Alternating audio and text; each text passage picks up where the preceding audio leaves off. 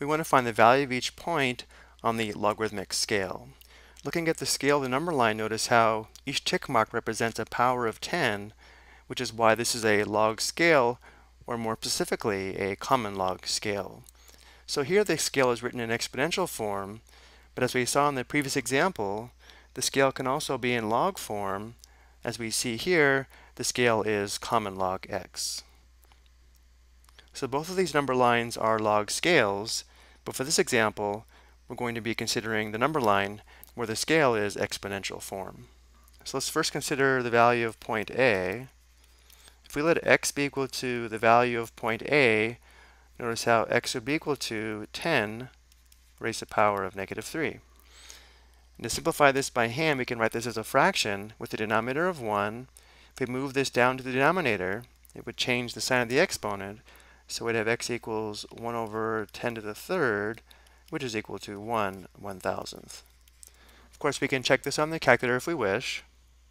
We'd enter 10 raised to the power of negative 3, enter, which gives us the decimal value of 0.001 or 1,000th. To convert to a fraction, we press Math, enter, enter. So the value of point A is 1/1000th.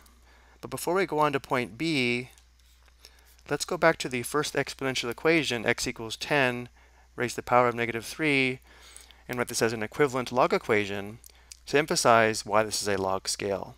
So for a quick review, if we have the exponential equation b raised to the power of a equals c, the equivalent log equation is log base b of c equals a, where b is the base, a is the exponent, and c is the number.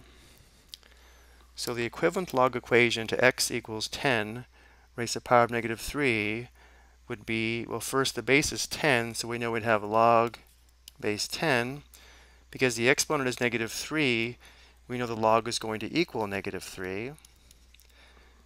And because 10 to the negative 3 equals x, we have log base 10 of x equals negative 3. But because we have log base 10, this is common log, and we can leave off the base 10. So notice how if we take a look at point A, the exponent on 10 is negative 3, which is what common log x is equal to.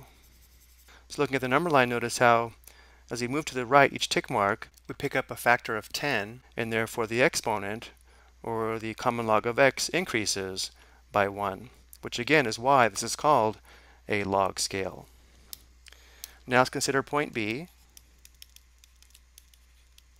If we let x be equal to the value of point B, notice how point B is between 10 to the negative 1 and 10 to the 0, and therefore x would be equal to 10 raised to the power of negative 1/2, or negative 0.5, which we could write as 1 over 10 raised to the power of positive 0.5.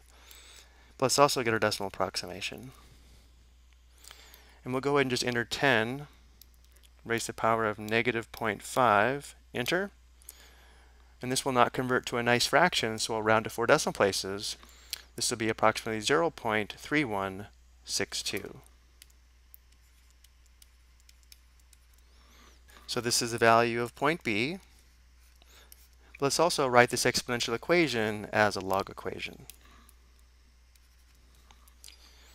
We'd have log base 10, or common log, of x equals negative 0.5.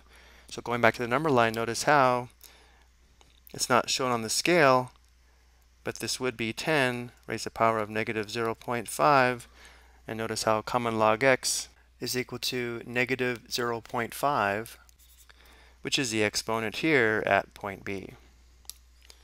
And now we'll consider point C. If we let x be equal to the value of point C, notice how we'd have x equal 10 to the second, which is equal to 100. And here the equivalent log equation would be the common log of x equals the exponent of 2.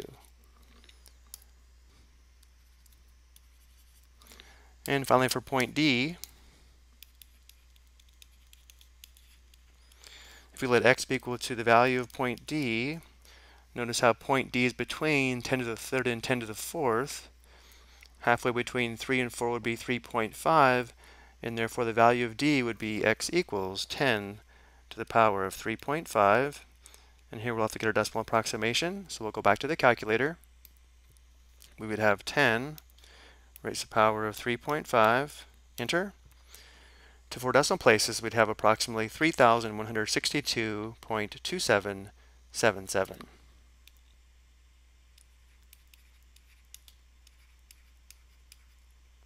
which is the approximate value of point D. And finally, one more time, let's write the equivalent log equation. We'd have common log of x equals the exponent of 3.5, which again, if we labeled point D, would be 10 raised to the power of 3.5. So once again, notice how the common log of x equals 3.5, which is the exponent at point D. Okay, I hope you found this helpful.